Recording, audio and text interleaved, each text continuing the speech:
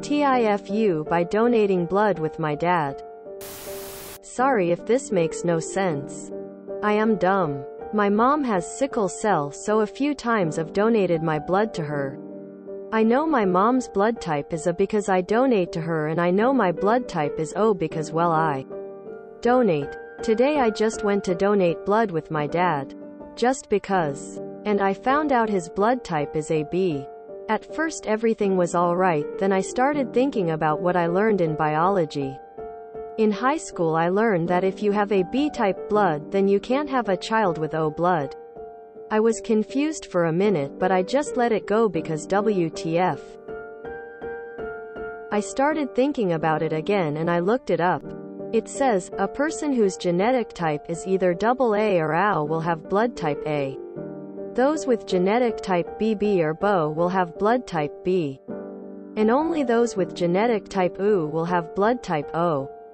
A child with type O blood can have parents with type A, type B, or type O blood, but not type AB.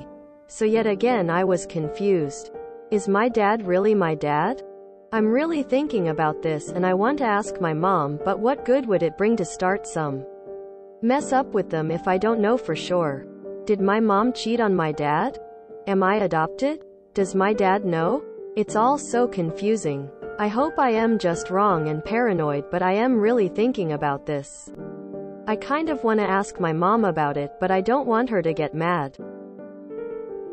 TL. Dear, found out my dad has type AB blood and you can't make a child with O blood if you're AB. There are weak variations of A and B that present as O when it comes to most antigen testing, but not genetic testing. I'm not sure how it affects donations. There is something called Bombay phenotype that overrides the A and B blood group antigens in. Presents as O unless you're specifically looking for it. But it's actually its own special thing. Someone else mentioned cis AB, which means your dad's genotype might be CAB O and his phenotype would be AB. And you could have inherited O from both your mother and him. So your phenotype and genotype would be U. All of these would be uncommon but not unheard of, depending on your background. I would suggest either a DNA test. Hey dad, we should try that ancestry thing. Quote. Or bring it up with your mother first on the off chance it'd start a fight before you got an actual answer. Also, it was a well-written post. You're certainly not dumb by my standards. I mean, most people I know wouldn't have even realized the blood types didn't line up. There is a small chance it can happen. An exception is your dad having ABO blood.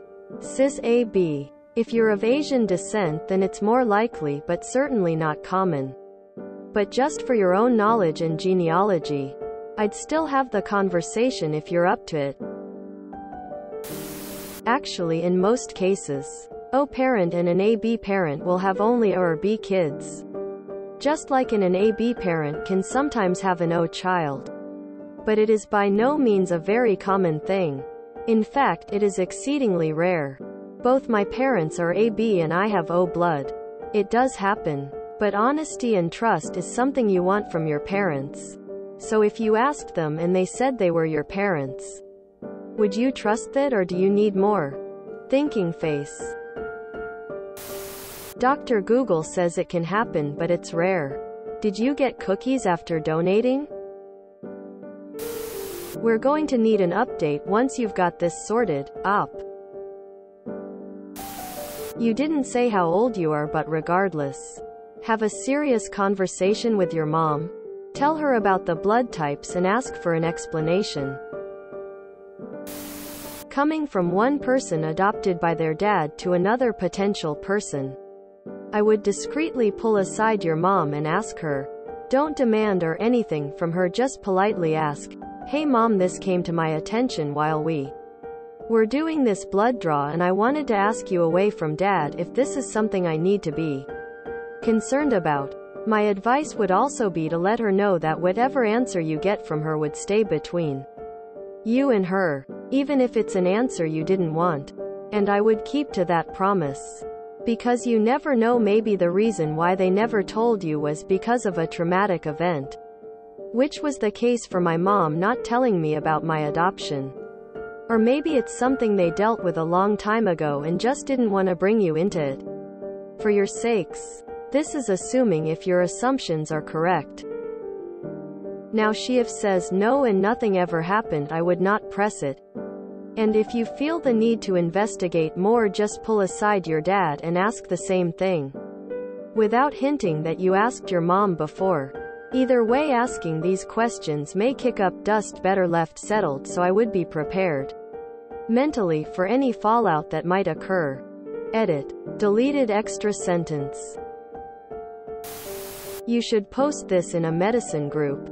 People there are more knowledgeable than us and will be able to tell you if there are exceptions to this rule, or if it is a hard rule.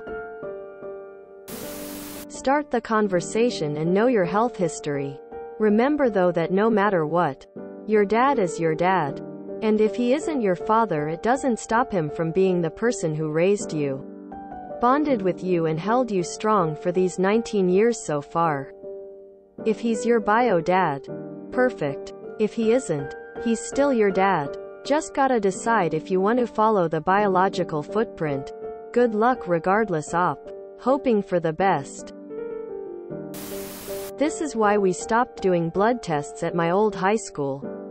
Too many kids had fathers that weren't their fathers. I want to second what some people have said here. It's possible, albeit rare, for you to have your blood type despite your dad's being what it is. Talk to your mom about it. Fertility problems are pretty common as well. They could have had a donor. It happened to me. I found out in my late 20s that my parents had to use a donor. In addition to the other good advice you've gotten.